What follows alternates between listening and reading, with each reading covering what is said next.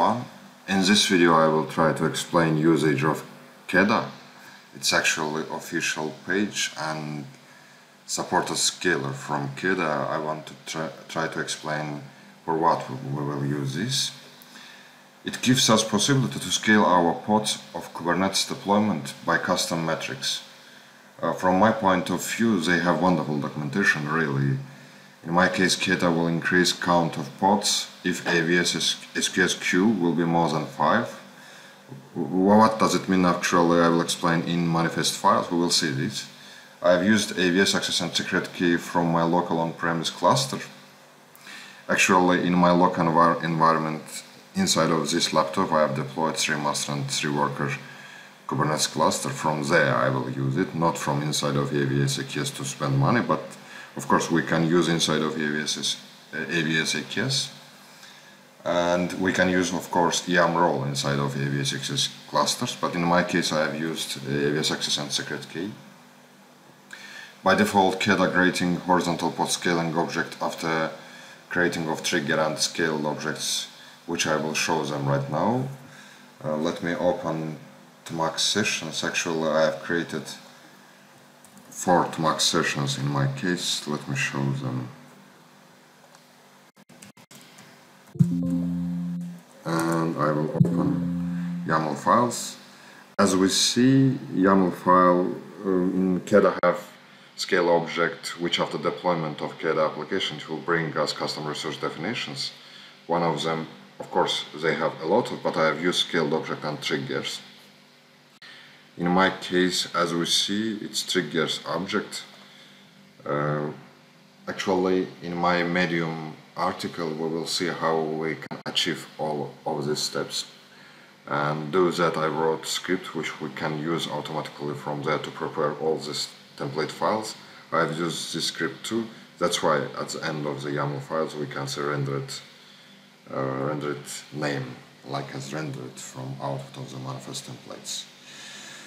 And firstly, I'm trying to explain scaled object. As we see, the kind scaled object, which will use AWS SQS queue. I will not say anything about AWS SQS queue. It's like as Amazon Kafka, RabbitMQ, or anything else which we can use like as queue. And it's in region US East 1, which I've created with the name Keda test. And to authenticate to read from SQS, it will use trigger house credentials object, which is trigger itself here inside of scale by AWS SQS namespace. It's going to read access key ID parameter and access secret access key parameter from secret by the name scale by AWS SQS secrets, which I have created. You can find it inside of article from Medium, of course, too. And here it's just simple deployment, which will go to read SQS queue one by one. I mean, pod inside of deployment will go, this image will go to read SQS queue one by one from AWS SQS by the AWS access key ID and secret key, which is going to read from secret, which I showed before and said about the article. And we can find its output of the secret. I will not show inside of access and secret key by the security issue. Of course, at the end of the video I will delete it, but in any case. And all these objects right now is deployed, and I just wanted to show them to you. If I will show Tmax ls, I will explain one by one for each of them. And after applying all these objects, it's created Keda itself objects. I want to show them to you. As we see here, triggers, which use secret with this name, which I said before. At the same time, scaled object. It's ready, and we can see Keda automatically created horizontal pods auto-scaling object with min pods 0 and max pods 100. Of course, we can edit this and change by our needs, but by default, it's like as this. And I wanted to show them to you. And in the Tmax session, another Tmax session, I am checking real count of pods my deployment and looking Keda operator logs in the real time. Let me show them right now too. As we see, I'm going to get count of pods inside of namespace scale by AWS SQS, and at the same time I'm looking pods itself, and looking in the downside I'm looking logs of the Keda operator, what's happening in the real time. If I will go out from here and try, right now I've scaled down my deployment pod count to 0. Why? Because really, when I will try to create a lot of SQS queues inside of AWS, application is working very quickly, and I cannot achieve to the case when count of the queue will be more than 5, because in my configuration of the manifest files which we saw before, it's going to create another new scale up new pod when SQS queue size will be more than 5. And to achieve this I did scale down to 0, and right now I will try to create a lot of SQS queues and see what's happening in the log of the Keda operator and count of the pods in the real time. I'm going to max session right now to execute this iteration. It's actually going to create SQS queues.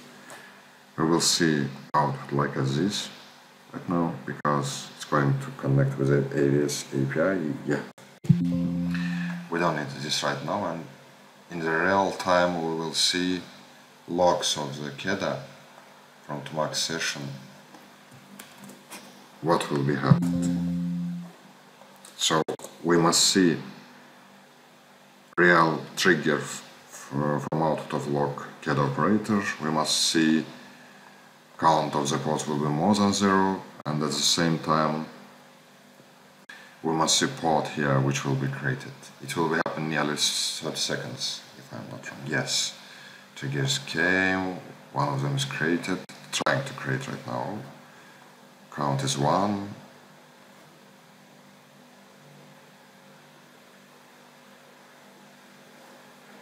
Yes, 1 is created.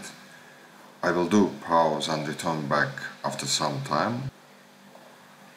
Yes, it's created another one, as we see. Second container is created right now. And right now I will go to break my script creation of the SQS queue, because we don't need anymore right now. Even I think it will create another one too, because the count is more than 5, even maybe more than 10 in queue waiting. So I will connect here, break the session, connect back to logs. So to delete new containers will be happen nearly after 4 minutes. Do not spend time this inside of this video. I will do pause and return back when the state of the containers will be in terminating. We will see this. So I did return back the video, and as we see, terminating is starting, and Keda logs informed us it's going to delete pods from original replica count 2 to new replica count 0, because actually inside of AWS SQS not existing queues, and that's why we don't need any more of these pods. We can delete it, and that's why it's going to delete. And actually that's it. I hope it will be useful for all of us. Thank you for watching.